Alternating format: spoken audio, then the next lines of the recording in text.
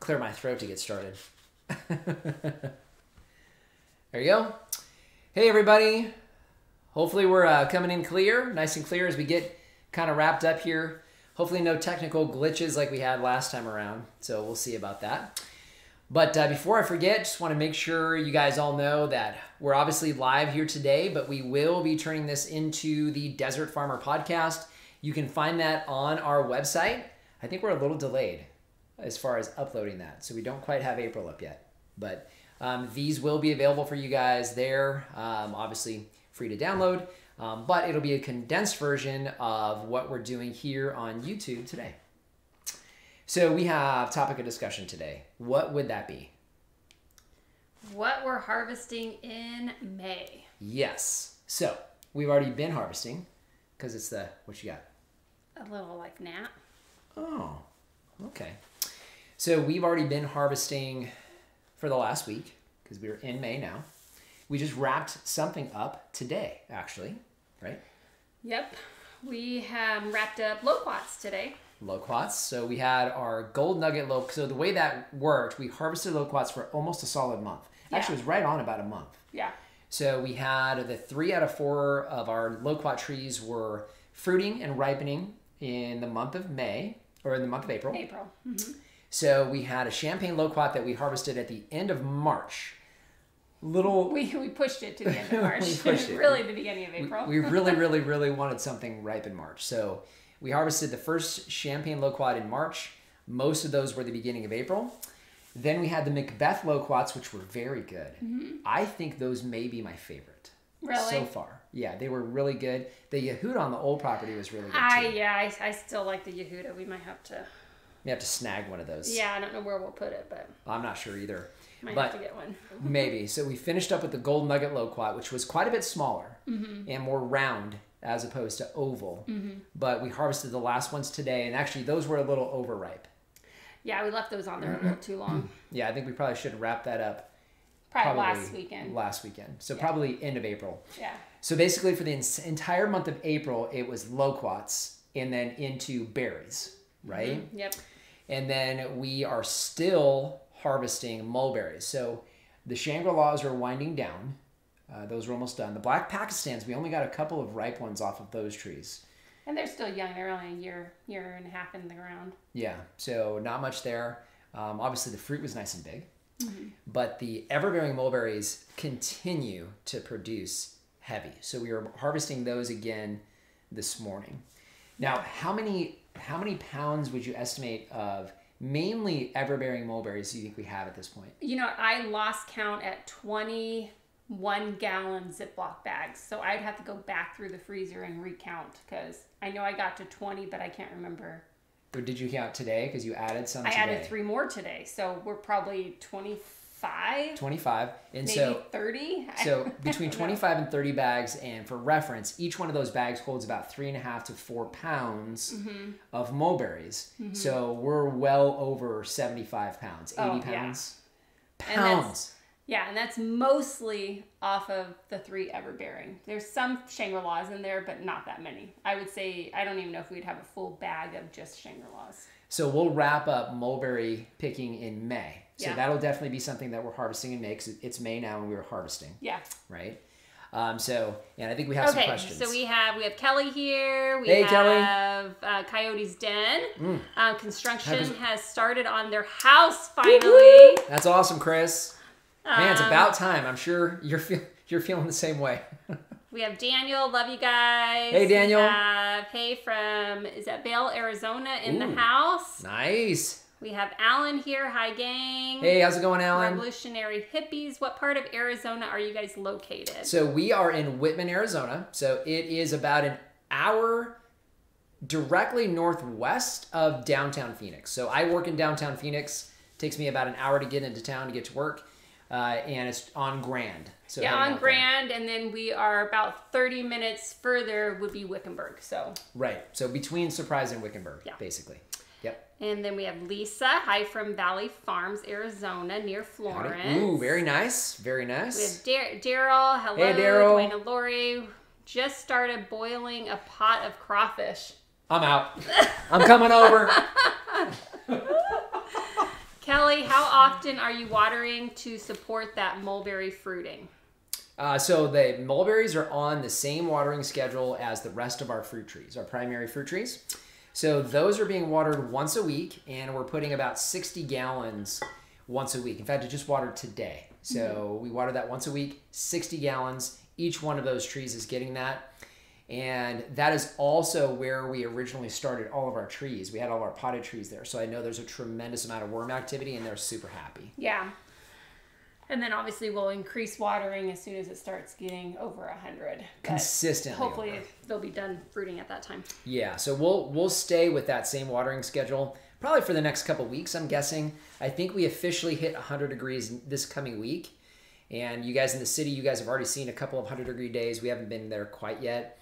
But once we're consistently over 100 during the day and consistently over 70 at night and super dry, then we will bump that up just a little bit, probably push 80 to 90 gallons, probably once a week. We're going to try to stick with the once a week schedule this year, if we can. We have Brandon. Hello, everyone. Hey, Brandon. Funny Farm Low Family, Arizona. So excited. We just planted mulberry trees. Whoop, whoop. We have Can't go Alan. wrong with those. Oh, Daryl, my dinner invite seems to have gotten lost. Yeah, I need to find mine too. I'm sure it came in the mail somewhere. I love crawfish. Oh my All right, we goodness. have Kelly Wave. And then Alan gotten lost. We have Jose. Hello, Jose from El Paso. Hey, El Paso. I used to travel to El Paso. We have Alicia Queen Creek in the house. Hey, what's up, Queen Creek? We have Slam Boy. It says, "Are you going nuts?" And then he put "growing nuts." I saw that. I'm like, we are nuts. We So kind of yeah, are going nuts, I think. There's something to that. not going nuts. We are nuts. Yeah, we are. We're a little crazy. We're a little crazy. There's no doubt about that. Growing nuts. Yes, so we have, okay, so technically we have two different types of nuts, and then we have a few different varieties. So we are growing pecans, and we are growing almonds. Those are really the two primary nut crops that you're able to get away with here in the Phoenix, Arizona area. The almonds do really well, and pecans, once they're established, actually do really well also. Yeah, thank you. So we've got two different types of almonds, and we have 4 different types of pecan trees that are planted, only 2 of which so far have taken off. So we'll see how that goes.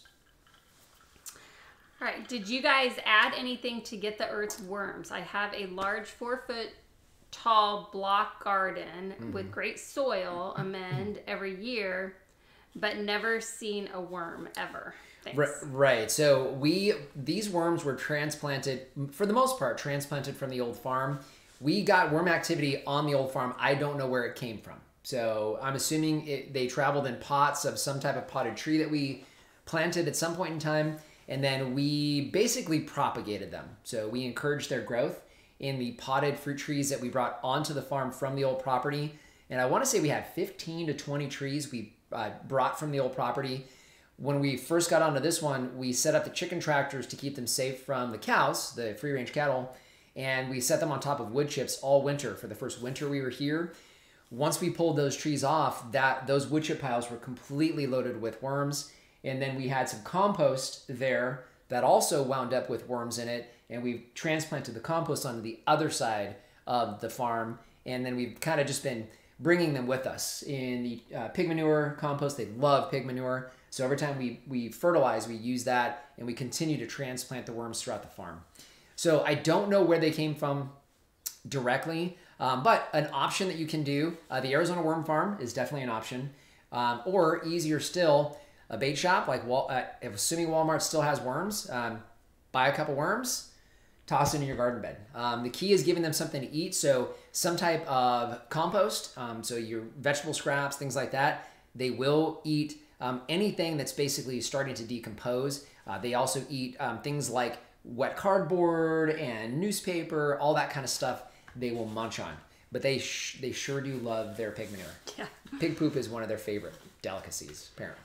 All right, so we have Third M Homes. Hello, what's the elevation they're planning a build in New Mexico at about 7,000 feet? Okay, quite a bit different from where you're going to be at 7,000. We're at about 1,600 feet here elevation, so quite a bit lower. and we are in zone 9B. Although we've hit 20 degrees, which is kind of 9A territory. Being out away from the city, we're a little cooler, but you'll be a whole lot cooler, especially in New Mexico. So, but I imagine it's beautiful.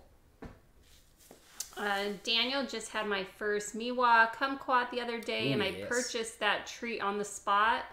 That and a Marumi kumquat as well. I was thinking of growing them together in the same hole. Any advice there? So we generally don't plant trees in the same hole, but I can tell you this. Kumquats, because they're a dwarfing fruit tree, they can be planted very close together. I believe all of our kumquats are on about 3-foot centers. They share a half-gallon bubbler. So it's where we would typically plant a single tree. We basically have 2 planted, again, about 3 feet apart on center on those trunks. So I don't know that I put them in the same hole. That's pushing it because they're heavy. Citrus trees are all heavy feeders. Even slow growing trees like kumquats, especially if you get good growth like we see here, you'll want to give them a little more space so they're not fighting for all that nutrition that they're going to need. But I'm sure you probably could get away with it, size-wise. So we have Lisa. Hubby and I are renting only a 1/4 acre till we find a place to buy, and we're not using it as an excuse not to do what I can. Trees in potted plants, Good way to do it. permission to have chicks and garden, which I started late.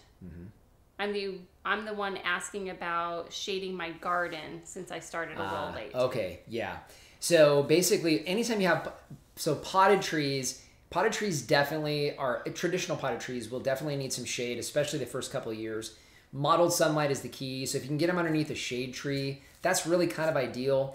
Watch the water because especially when we get into the peak of summer, even in mottled sun, when we're 110, 115 and 30% humidity, that's really, really hard on potted plants. So they're going to need water at least once a day. You might need to watch them even more often than that. So yeah, shade on that for your temporary potted plants.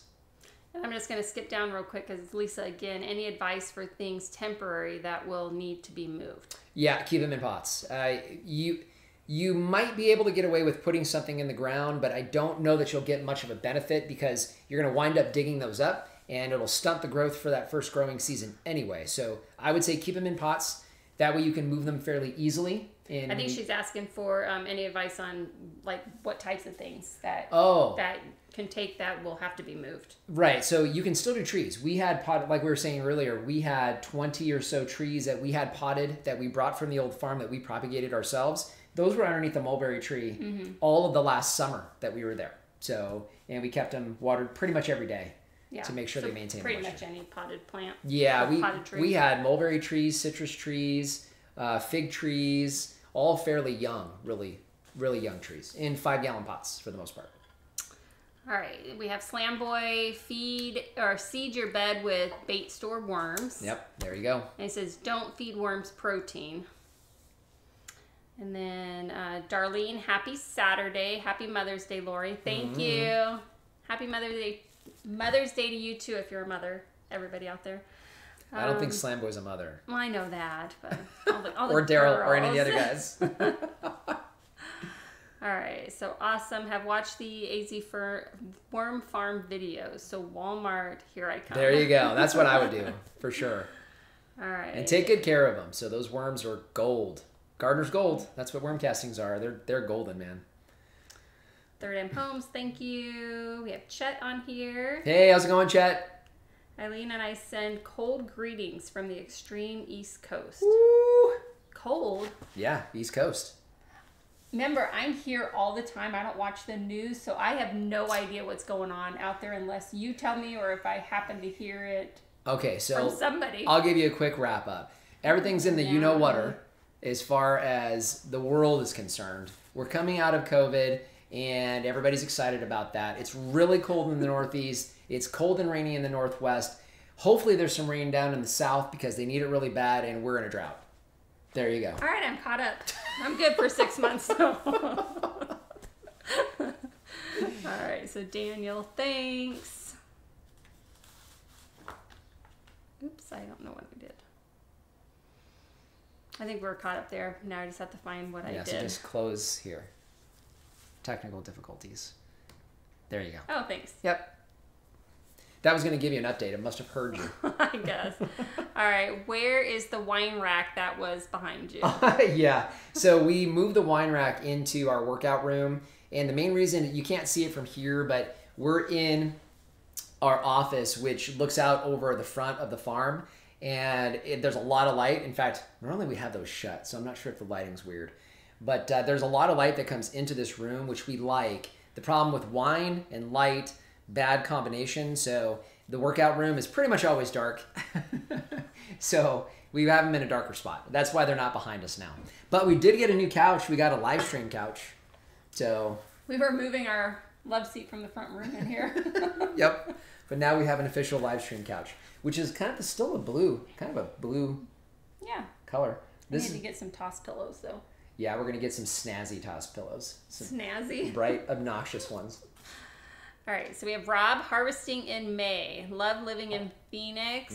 Parents in zone 5 haven't even planted yet. Oh my goodness. And we're like at the end of our spring harvest for our garden beds. And we're into our summer harvest basically for all of our fruit trees. Yee. Oh no. Yeah. Well, what's cool here is we were just talking about it with the consultation that was here this morning is how in Arizona you can pretty much plant something as far as fruit trees that you can harvest every month of the year. Right. So you're absolutely right. So one of the things that folks ask us is, what are the different trees you can grow, fruits you can grow, why do you grow so many? Our goal is to be harvesting from a tree or bush every single month out of the year. And the main way we're able to do that, and we actually had that on the old property, and we're documenting it all, so we'll have that for you guys as far as the harvest calendar. But because we can grow citrus down here in the valley, if you guys that grow citrus, you know that basically you have limes ready to go in July-ish. You don't remove those from a tree until April. So it's kind of cheating, but not, because we have citrus that you're basically harvesting all winter long. So where everybody else in the country, they harvest apples and then they're kind of done, everything shuts down and goes to sleep. Our citrus season just starts kicking off, once we get into November-ish. December, January, February, heavy production for all of our citrus trees. So yeah, we'll be picking a fruit off of a tree fresh every month of the year.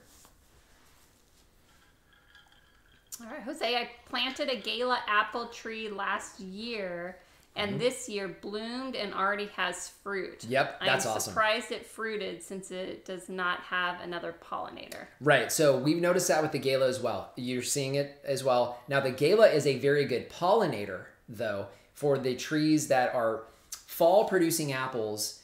The Gala and the Granny Smith are very, very common pollinators, cross-pollinators for other varieties. So if you're going to be doing like Fuji's, Honeycrisp, a lot of those other fall fruiting varieties, your Gala is a really good pollinator. So, but yeah, that's awesome. Yeah, the trick with that and the key is getting those into the fall, which can be difficult for us here because there's some dieback in the summertime, but keep our fingers crossed for you. Oh, and then also those are still sweet even in the middle of summer before they're red.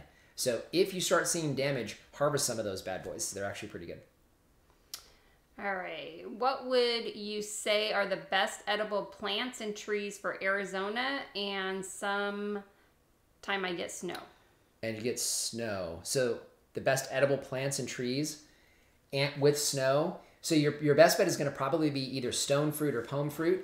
Both of those types of trees survive cold just fine. In fact, they need the chill hours in order to produce really well. So I would stick with those as far as fruit is concerned. As far as edible plants, so like your typical veggies and stuff, if you get snow, you're going to be on probably a spring through fall growing season. All your traditional crops will work there. And then during the wintertime, if it's not too cold, like, zone 4 and down, you should still be able to do your brassicas and things like that during the winter, and they'll be just fine. Hopefully that answered your question. All right, and Chris, I'm about to go Caddyshack on these ground squirrels. Oh my goodness, tell me about it.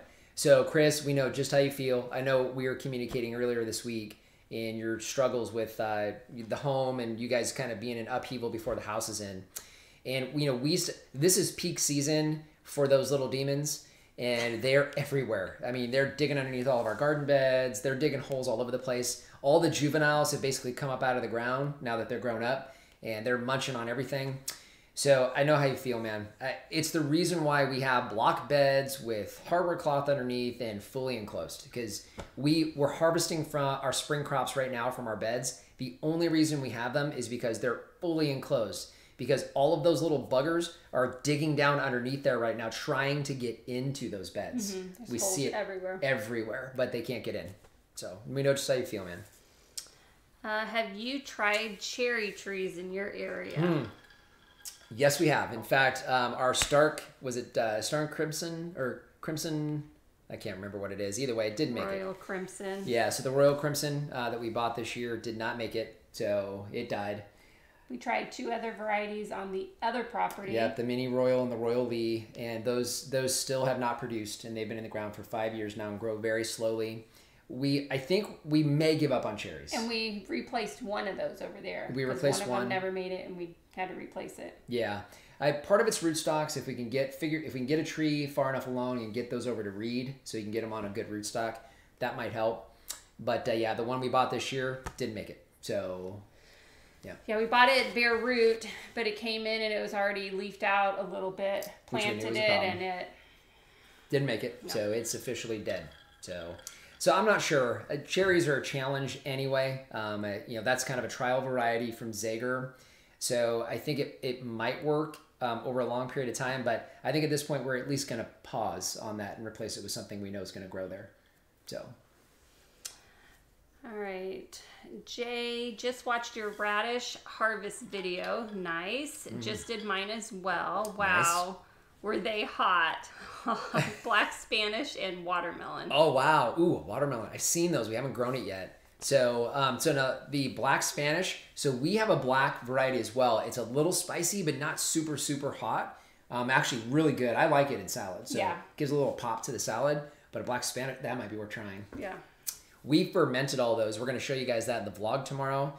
But we fermented all those. We got, 2 half-gallon containers and 3 quart-size containers right now going with fermented radishes. And if you guys eat fermented foods at all, let me tell you, fermented radishes are fantastic because it loses... so is zucchini, so is garlic, so is carrots. Okay, yeah, fermented foods are pretty... We do a lot of fermented. Pretty cool. But radishes were surprisingly good.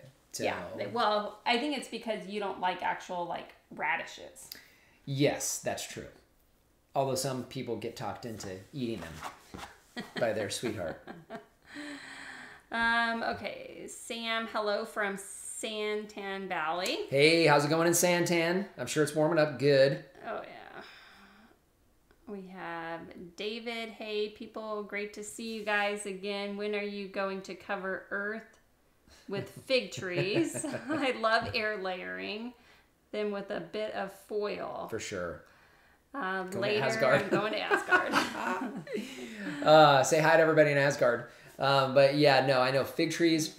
So we have the 9 varieties of fig trees in the ground now. We have two that we know have made it. We lost the Black Madeira, which is a real bummer.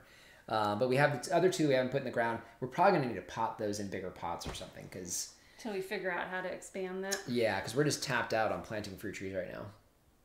We do not want to put another tree in the ground. Not right now. We planted, probably pushing over 300 fruit trees in the last 4 years. Yeah. It's time for a break.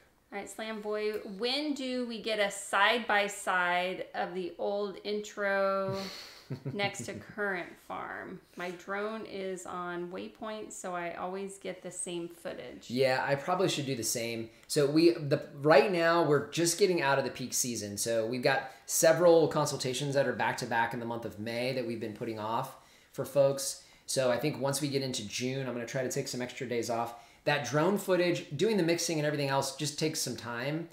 And I do want to get one. I don't know how I'm going to line those up yet, but I do want to get some type of time lapse going on. We also have plans to try to put a video together for you guys that Lori I'm going to try to do a video for a before and after of trees from when we planted them 2 years ago and then to current. Right. So I think that'll be good. Even shots of the front of the property. I mean, 2 years ago, there was not 2.5 years ago, there was nothing here. Yeah. So we're gonna try to put some of that together for you guys. We want to see it too, Yeah, because it's amazing. We go out there and see stuff all the time. And we're like, okay, what size was this when we planted it? And Right. yeah, we know it as how it is now. Eric, I've gotten so many blueberries this year. Are you going to give those a try soon? Happy Mother's Day weekend, Lori. Thank you, Eric. Yeah, no, blueberries probably not. At least not anytime soon. Just you're growing them here. Just keeping the acidic soil. You have to have them in pots. A specific soil mix. We tried them on our city property 10 years ago now. Yeah, we had some in pots. Yep, and we got a few blueberries off of there. But it was a lot of work to keep the soil acidic. We haven't done them since, so I don't know. I mean, Lori's gonna have to figure out a way to have time. You would think after not working full time anymore that I would have time, and I have no time. You have no time. No. So the biggest thing obviously is time. We'd have to figure out a way to work that in. But congratulations. I mean, we love blueberries. Oh, so yeah. that would be fantastic. They go. It's pretty much one of our keys that we put in our smoothies every day. Yep. Sam, have you had any problem with aphids or other unwanted pests? I have trees getting attacked. So we get aphids on the trees from time to time, although it's rare. Usually where I see those is early in the season when they're just breaking dormancy, if we get some rains, because they really kind of do need some moisture, is the only time we really see them. I generally don't see them though. Usually if the tree's a little bit older, it's not going to be a problem. Usually what it is ants that are harvesting the aphids, and it's why you see so many. Some soap water to take them off, but we generally don't even bother. So we kind of let them sort of run their course, and the trees survive them just fine. So unless you're seeing damage on the trees, which we don't normally see damage from them because they pop up and then they're gone once we dry up again. So we really don't have too many problems with aphids. Now, is that something, I know Darren was telling us that Natalie bought 3,000 ladybugs. Was it for aphids? Yeah, yep. There you go. She ordered some ladybugs in the mail. And we have ladybugs all over the place in the farm. So that probably is part of an advantage for us. We have a lot of green around the farm between the weeds and the pasture, and there's ladybugs everywhere. Yeah. So I'm sure that definitely helps. I keep messing with your hair. I just thought it was funny that you can order ladybugs in the mail. You can. Yeah. I didn't know that. It's pretty cool. They told me. Yeah. Let's see. We have Taylor. I really want to grow more food here in Arizona, but don't even know where to start. So I'm in Gold Canyon. Yeah. So our son and his fiance live in an apartment in Surprise, and of course Austin's been here. He covered for us when we were in Florida a few weeks ago, and he kind of gets a little taste of the farm. And he didn't grow up that way. We were in the city when he was living with us. He was only with us for a year or two on the old farm. So, but he finally came to us a few months ago, wanted to start growing things. So they are growing tomatoes, cilantro, sunflowers. Was it oregano? I can't remember. So one of those herbs, oregano or. They're all in pots, like 14-inch, 16-inch pots on their patio. They've got a balcony. And that balcony, we kind of angled them so they got as much sun as they could. It basically only gets afternoon sun. And they have a couple of tomatoes on there. They have tomatoes on their They plants. do. Yep. So they're super excited about that. They bought it as a start. So what I would say is... Depending on your space. Depending on space. Do you have a big yard? Are you in an apartment? Right. But I would definitely start with... Not right now. So don't plant anything right now. It's too hard on the plants. But once we get into fall, so middle of September, October... Head over to Home Depot or Lowe's, get a potting soil, and if you like tomatoes, grow a tomato plant or something similar, get a start.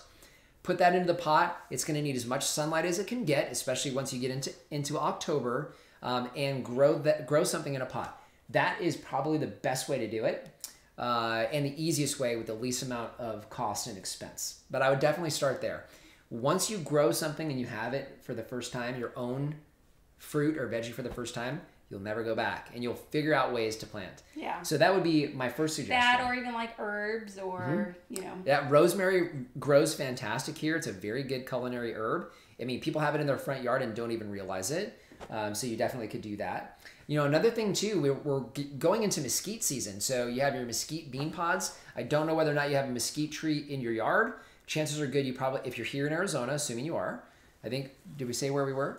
Gold Canyon. Perfect. So find mesquite trees that have pods. Usually that's in June. Harvest those pods. You can grind those down into flour. We mixed that into like a basic Irish soda bread, and it was incredible.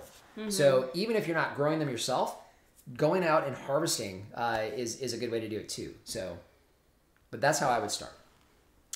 What varieties of pear trees do you have in the farm? So we have 3 different types of pear. Well, I take that back. We have 5. So we have 2 Asian pears. We have a Shinseki and a 20th century Asian pear. And then we have 3 varieties of like your common European pears. We have a Waddell, which is from Reed at RSI Growers. We have a Comus pear that we just planted that doesn't have any fruit on it. And then the third one is a Seckel pear. And the Seckel pear actually has fruit on it. So the challenge with pears is the same as any other fall variety. The challenge is getting them through the summer because they set fruit now. They've set fruit already, but they need to survive all the way through our summer into fall. So September or so before they're actually ripe on the tree. We haven't had one get that far yet. I think the 20th century pear was the closest one on the old farm. It wasn't quite ripe when we were picking those. Can lychee trees grow in Phoenix? You know what? I know there's people that have lychee trees in Phoenix. We wouldn't try them out here. Definitely way too cold here. But I know there's at least a couple people that I've seen on the Phoenix Fruit Growers Forum that are growing lychee. I just can't remember the production that they get off of those. It probably isn't a lot, but I don't know. So Alan, wait. I'm still not seeing a puppy on the couch next to you. Yeah, okay, so yeah, I know. So Alan, so the biggest problem is I'm allergic to dogs. So we wouldn't be able to have one in the house. That being said, we have come to the conclusion that we are going to need to have a livestock guardian. So Lori's already been shopping. I think we've kind of settled on Pyrenees, the Great Pyrenees. Yeah. So, but it will be a livestock guardian dog. So it'll be a working dog. So we'll be outside. You might see a puppy in somebody's arms on one of these in the future. Maybe. But it wouldn't be mine. It would have to be Lori's. I'm still working on it. Yep. All right, Lisa, by the way, what is a loquat? What does it taste like? Oh, Brandon, thank you. Oh, thank you, Brandon. That's awesome, dude. You're amazing, too. Thank you. That is really cool. And cool pop-up. What is that? I know. What was the question? I got totally sidetracked with a pop-up. By the way, what is a loquat? What does it taste like? Right. So we had a farm tour here. People were trying loquats. Everybody had a different description. My description is a mix of like a mandarin and a melon. So that's my description. Yeah. Maybe with a little bit of honey in some of the sweeter ones that are more ripe. Some people said like mango and citrus. Yep. And, so.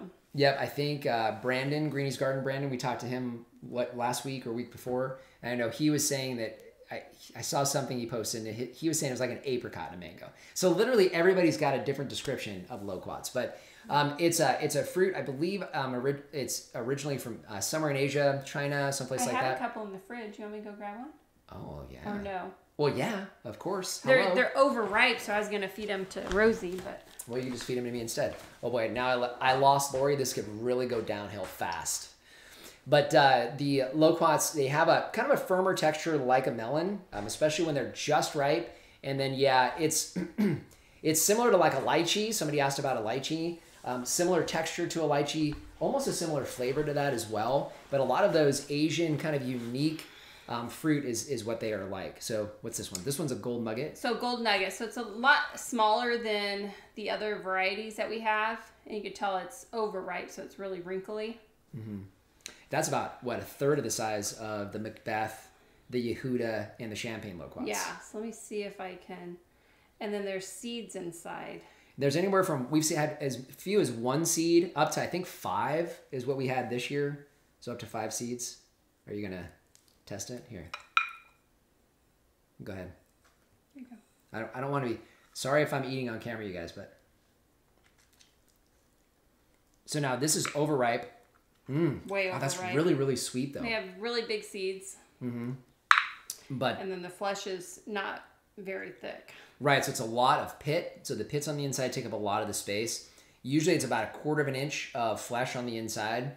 But yeah, the flavor is so hard to describe. And this one's actually almost has like a honey.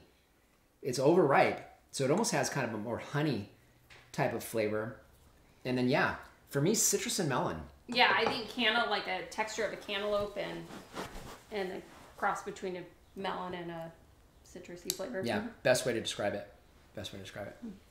Okay, sorry. And then I got my fingernails that are Purple. from harvesting mulberries. It's mulberry season.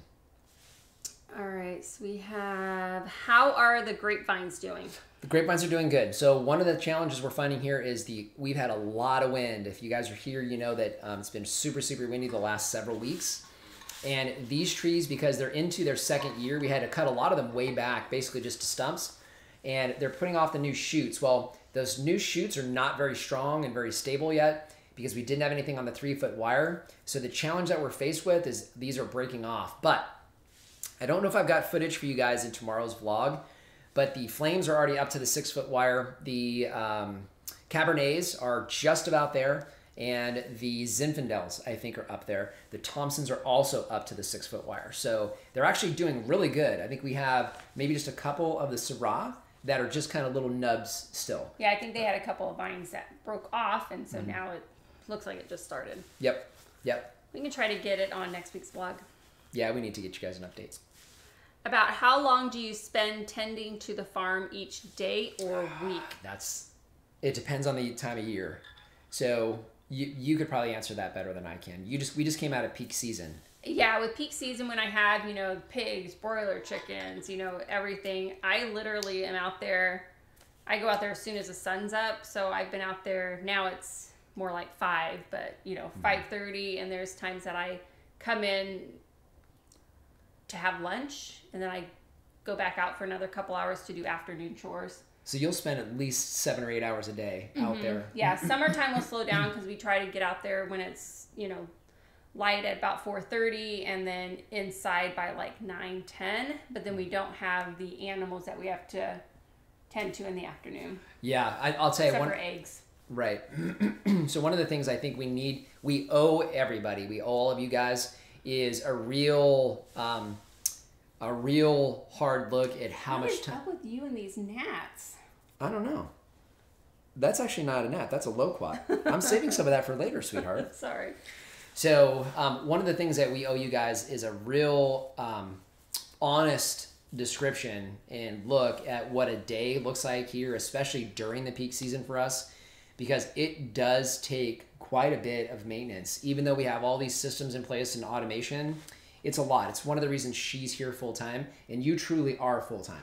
I'm truly busy all day long, whether it's, not always outside. There's sometimes inside where if I'm doing, chicken stock canning, mulberries right now, and editing YouTube videos, editing. Yeah, I still am working on even getting last month's live stream up on the website. I haven't finished that yet, but I mean, I don't take a shower until he comes home from work and we eat dinner, and I'm like, okay, I'm gonna go shower real quick because I don't stop. After we usually do a project in the evening outside, after we eat dinner. Yeah. So it definitely is a long day, but I think Lori would be the first one to tell you that she would rather be doing that than pretty much anything else. Yeah.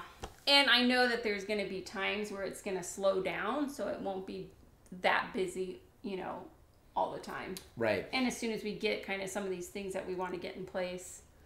Yeah, I think one of the things that there's kind of a normal season for farming, and when you talk to most farmers across the country, typically what you're going to find is folks that are in the Midwest, central part of the country, maybe in the Northeast, Northwest, and they have a distinct season, and that season is basically spring. And for them, remember, that's not January like it is for us. So that's spring about now, so maybe April or so, sometimes March, and then they finish basically at Thanksgiving. And so, especially integrative farmers that are doing livestock, they kind of finish with their turkeys for Thanksgiving, and then they shut down for a few months. So the challenge that we have here, because we literally can grow year round, is we have to design that stopping time into our time. And the reality is it's still not stopping, because if you guys are here growing fruit trees in Arizona, those trees are still growing and producing into June and July.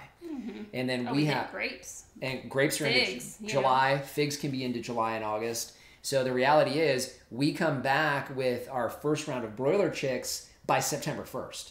So no matter what, we won't have much in the way of downtime. So just more so than what our peak season. Yeah. All right, so hello from Tucson, Serena.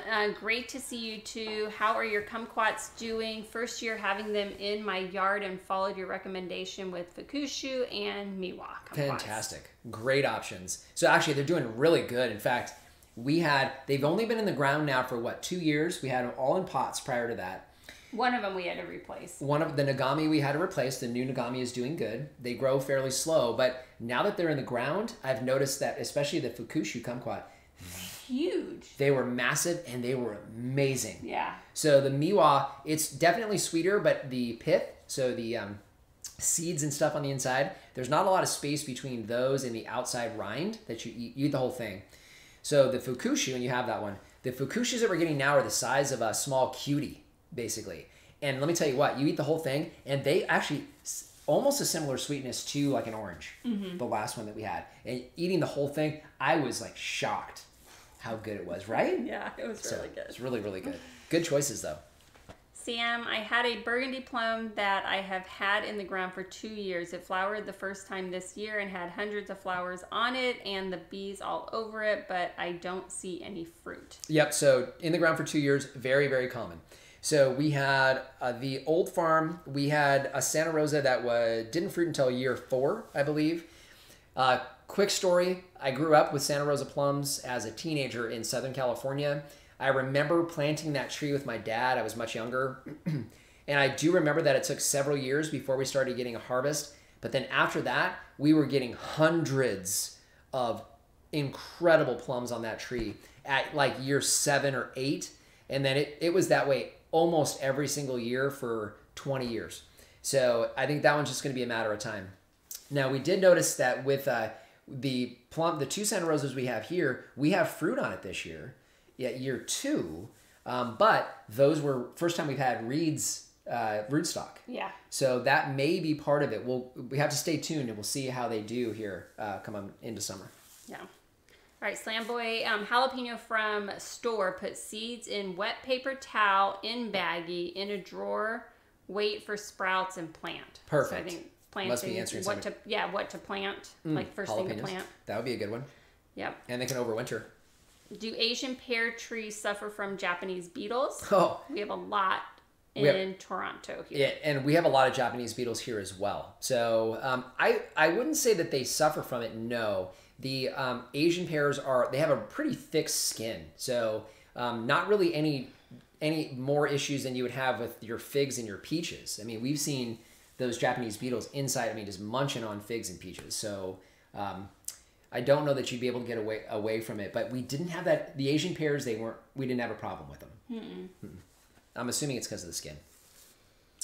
Okay, question. Best way to control leaf cutter bees in Arizona that have destroyed my peach, plum, apple, and other spring growth tree leaves? So, we get them too, and it's generally not damaging to the tree. So the tree comes back. Basically, those are little half moon cutouts in the leaves is the best way to see it. You'll see them all over. Yeah, we have them.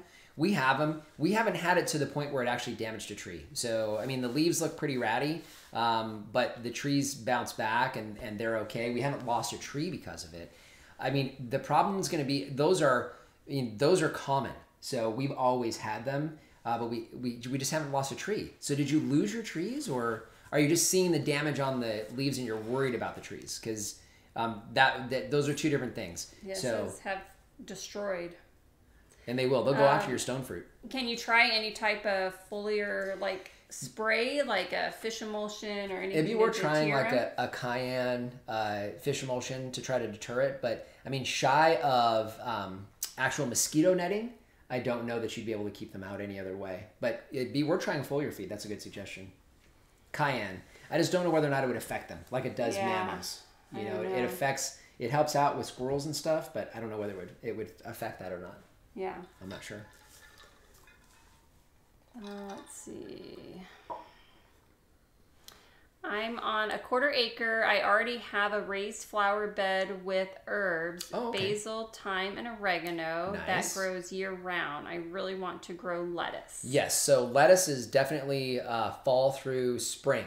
So right now, lettuce will all be bolting. So, and that's most parts of the country. Once you get into summer, middle of summer, unless you're way in the Northeast, for the most part, lettuce is really kind of spring, fall. For us, winter is the best time to grow lettuce. We grow lettuce in the fall. So we plant it usually in October or so, and then we're harvesting up until about March is what we do with our lettuce. But you definitely can. Easiest way to do lettuce is to get starts, honestly. You can start them from seed. We've started them from seed directly in the bed. It just takes a little while for them to kind of get kick-started. And quick tip on those, let them go to seed in the fall, in the spring. So we let them bolt and go to seed, drops those seeds. We actually have a lettuce plant. Purple lettuce. Well, we had purple lettuce pop up. Oh, we had a green lettuce over by the grapes. It's still there. Yeah. It hasn't gone to seed yet. So it blew outside of the garden, and it's been growing up next to the grapevines. Yeah. So. All right. Should Pakistan mulberry be producing right now? I have one second year in the ground, and I'm not seeing anything at all yet. You're right. So you should have seen fruit set. We only got a couple of ripe fruits off of ours this year. They're all 1.5 years. So this is the second growing season for them as well. It's not uncommon for a mulberry tree to not produce the first couple of years. It's not uncommon. But typically for us here in Arizona, you'll at least see fruit set early. So you would have seen it about a month ago. We were just looking at our black packs. We don't have any more fruit on there. Most of the fruit has blown off. So it's possible that you, unless you're looking at it every day and you're diligent, you may have actually had some on there, and these crazy winds we've had have blown them off. But it could just be that it's a little shy. That does happen, although it is uncommon. All right, we have BG Mesa, Arizona in the house. Hey, what's up, Mesa? Sam, I have a citrus tree that I planted in March. It's not very big, but leaves are turning yellow and crispy. Any advice? It's a citrus tree. You didn't say what kind of citrus, but it really doesn't matter too much. You planted it in March, which is fine. If you're seeing yellowing of leaves, what's your irrigation schedule like? Because it almost sounds as though you might be overwatering. It's possible, especially with a newly planted tree. So if you can follow up, hopefully we'll catch your other comment and answer that. But yellowing of leaves is usually a pretty good indicator that the roots are not getting the nutrition out of the soil and the nitrogen in order to green up and do their thing. So it could also be a lack of nitrogen. Although it's a newly planted tree, it doesn't need very much. And it also doesn't need a whole lot of water. So it could be too much water, which is rare, but it does happen. And the crispy, that happens a lot with new growth on a tree, and it gets really hot outside. Right, so if it's up against a wall or something like that. Well, and we've had some hot days this week. We have. So, and a newly planted tree that's got new growth on it, you could have that. We've had that happen as well. All right, Dwayne, allergy shots are worth the unconditional love.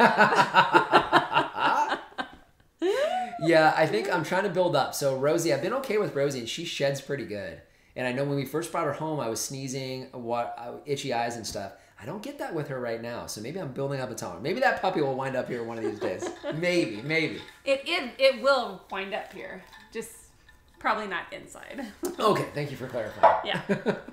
All right. Oh, but a cute little puppy running through the house. Oh my goodness. Yeah. Have you guys had any issues with a virus? Mosaic virus on your mulberries? No, I'm not very. That sounds familiar, but I don't know enough about it to speak on it, so I don't know. We haven't had any issues with viruses though in any of our trees.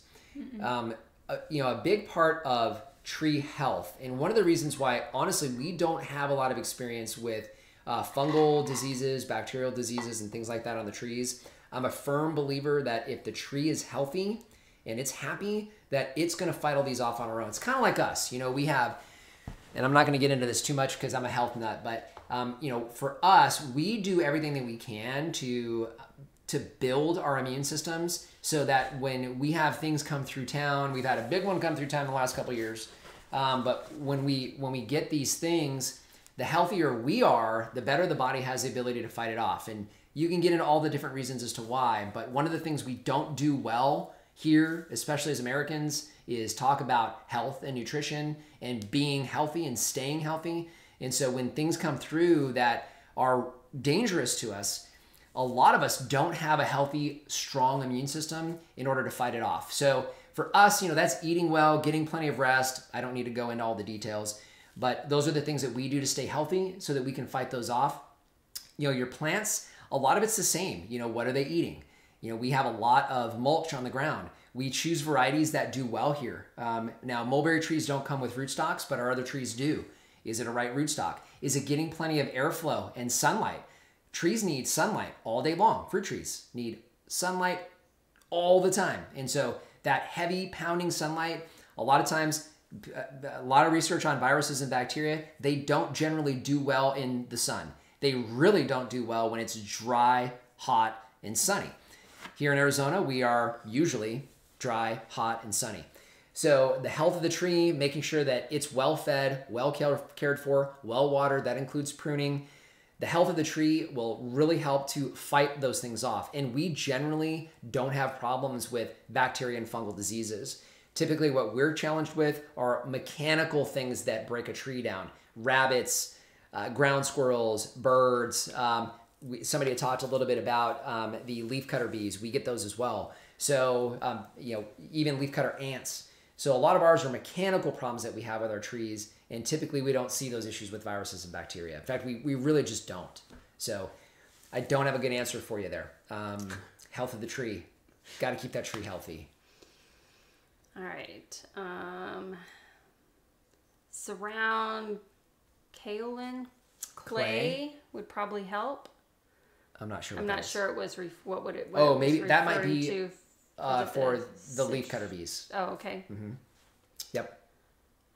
It is my understanding that tissue cultured Pakistan will not produce for the first 2 years. Oh, okay. Interesting. I did not know that. Did not know that either. And I know ours were grafted, which I know is part of the reason why we're seeing fruit set so early.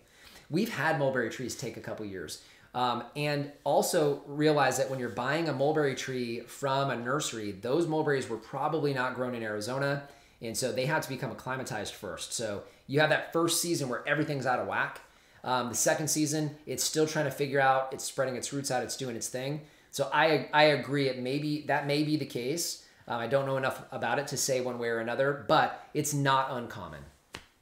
Once you get into year 3 or 4, if you're still not seeing fruit, that could be an issue because that could be a non-fruiting mulberry. So, yeah. All right, so we have hi, you wonderful farmers. We live in Benson and have learned so much from you. Thank you. Very cool. Awesome. Benson. That's down in by Tucson, past Tucson, that's right? heading to Tombstone. So we I went think of down Benson, there before. Yeah, we've been through there. Cool. I really like. It's beautiful down there. It's unique. So yeah. All right, it's like that gel planet in Riddick. I don't know what that is in regards to. I barely remember Riddick. That's a movie that's been around for a while. I'm not sure. Must be talking to somebody. All right, so we have Michaela. For the beetles and cutworms, we use it to protect from the plum. Okay, so that was that clay. Yep. All right, how much water should trees be getting this time of year? Okay, it's hard to say for anybody. So I can just tell you what we're doing. So if you guys are growing your trees similar to what we do here, where you're watering away from the tree, you've got irrigation rings, you've got heavy mulch and all that great stuff that can help absorb the water. We have 60 gallons going on the trees once a week. The peak of summer, we're usually at about 90, that's 90 gallons once or twice a week. So it's quite a bit. But that is because these trees are still establishing, and more importantly, we're building soil at the same time as watering the trees themselves. And the soil that we're growing into is not amended. And so what we're trying to do is to have that water help flush some of the mineral content down because of how we water, and it'll help the roots break through that hard soil, and you can see what the trees look like from that. All right. So my Santa Rosa plum has roughly 10 to 15 fruits growing, heading into the second year. Very cool. Yeah. Yep. Yeah, Daniel, we're seeing the exact same thing. So we probably have about the same, both on the standard Santa Rosa and also on the Weeping Santa Rosa.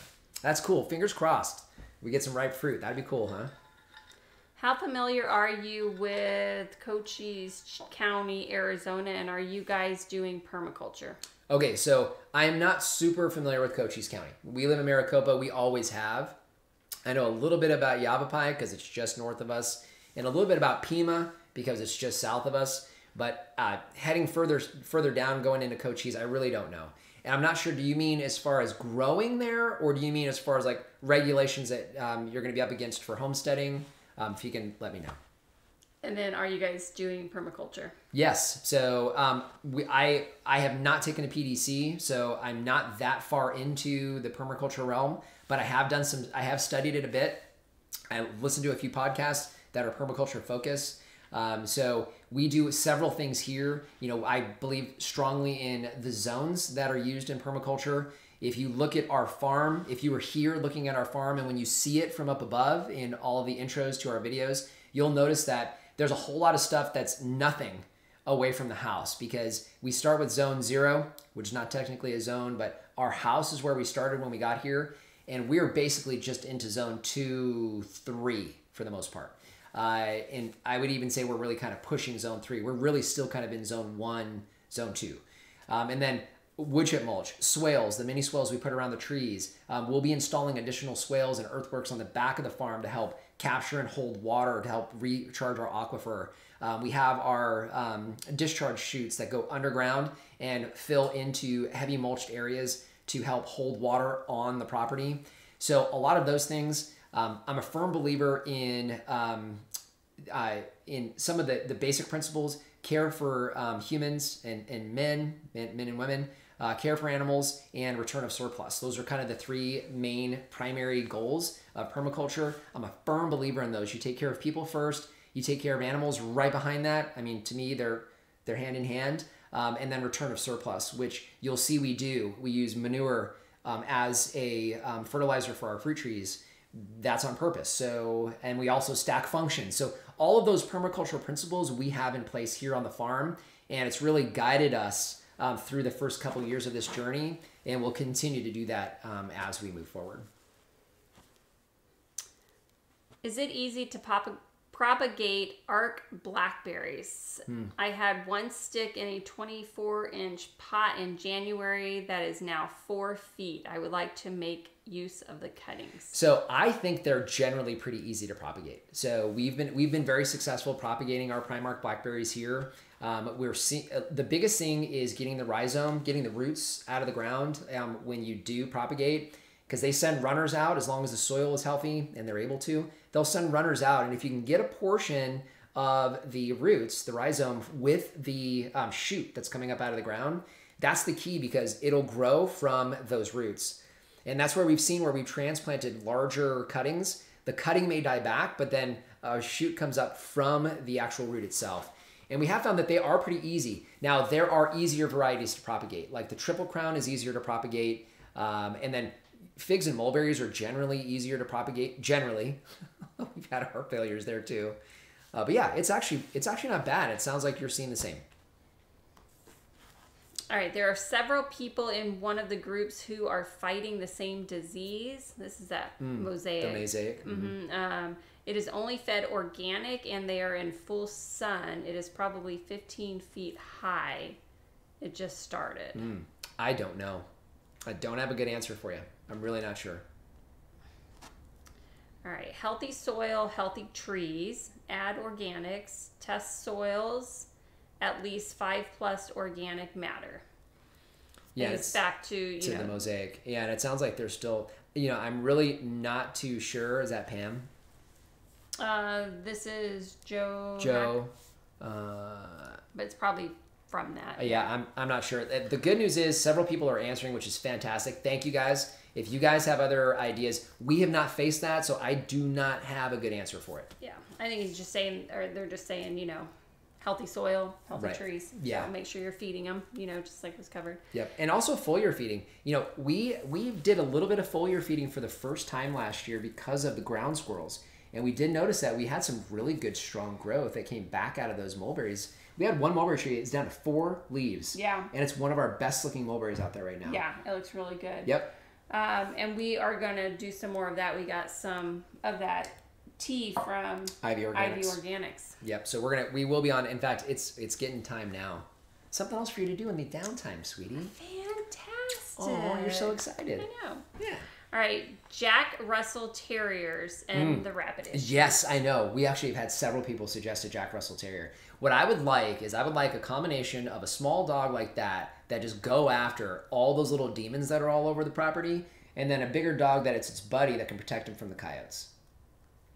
That's a good combo. All right. Yeah. Man, we're going to have a lot of dogs. I know. So we got working dogs. We've got a Jack Russell Terrier for all the little mongrels. I just wanted to say that I keep trying to remember to go to your page before hitting my Amazon orders. That's okay. I appreciate. We got a lot of folks that do that. When you remember, that's cool. If not, don't sweat it. I mean, it's pennies, but it does add up. I mean, we've had a couple months where it's a couple $100. Mm-hmm. So I mean, that helps the farm because that all goes into the farm. Yep. All of that goes into the farm. So.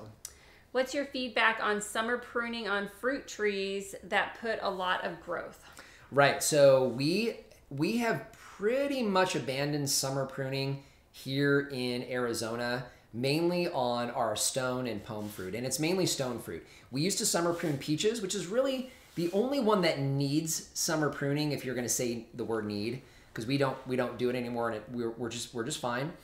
But it would be ideal to prune those in the summer because your fruit set is on last year's growth. So it really is ideal.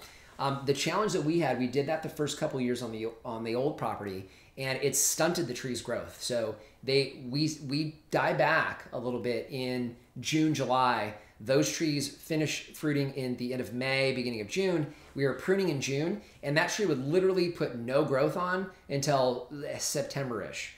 And I didn't like that. They didn't look healthy.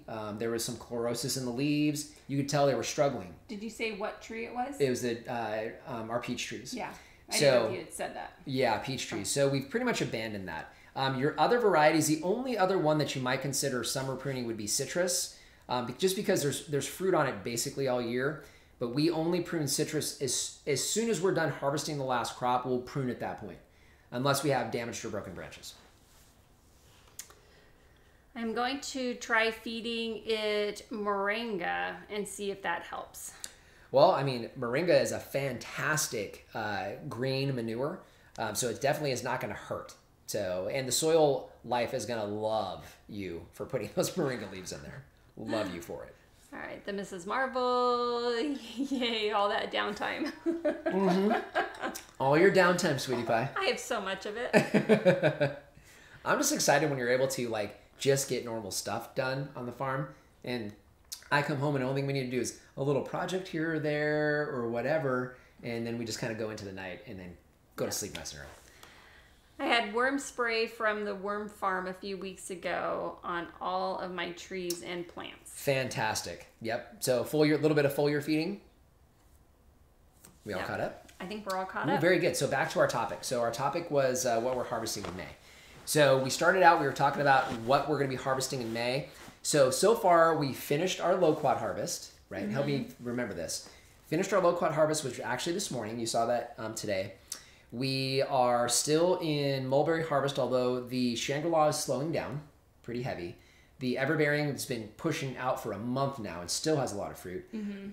So we'll be harvesting mulberries. Blackberries. Blackberries are picking up, Yep. So our Primark and our Colombian thornless, those are both fruiting and coming into ripeness now. So we just started doing those. And then we have peaches. Yes, they're so close. I know. So we got some good sized peaches. We did find that we messed up and missed a couple branches on the peach trees as far as thinning. Yep, so we have some small peaches too. Yep, so we getting thin enough. We got a handful. But peaches will be the next big one this month. And that may be it. We'll have to see. as far as harvesting. Yeah, I can't wait to bite into one of those peaches. Oh, I know, they're we so haven't had crisp. fresh peaches for a couple years now because we haven't had them since the old property. Exactly. Yeah, we haven't had a ripe peach since 2019, if I'm not mistaken. So looking forward to Maybe it. 2020. Yeah. All right. So I think are we an hour in?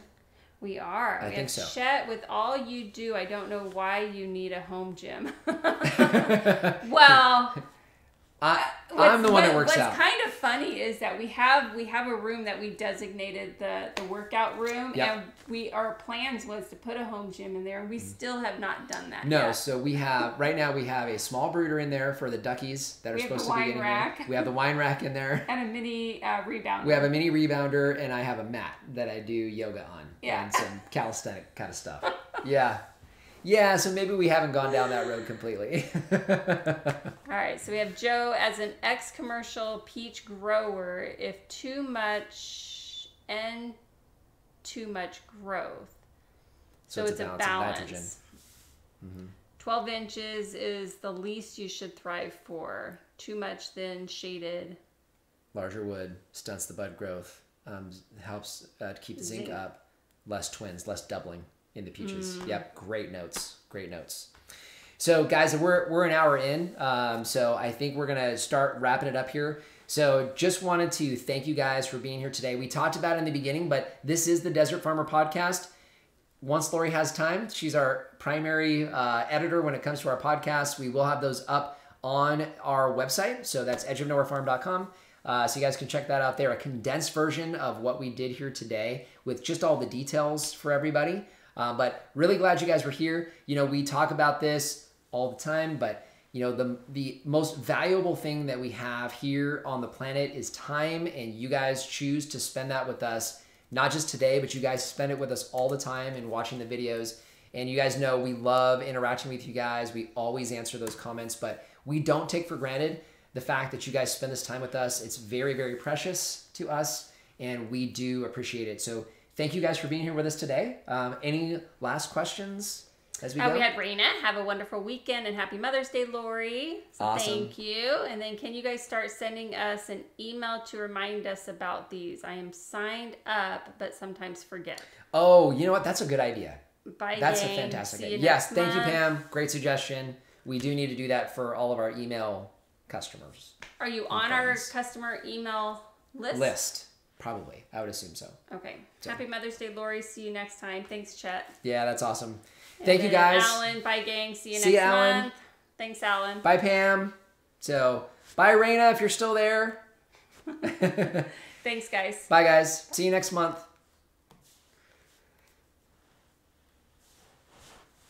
And she said yes.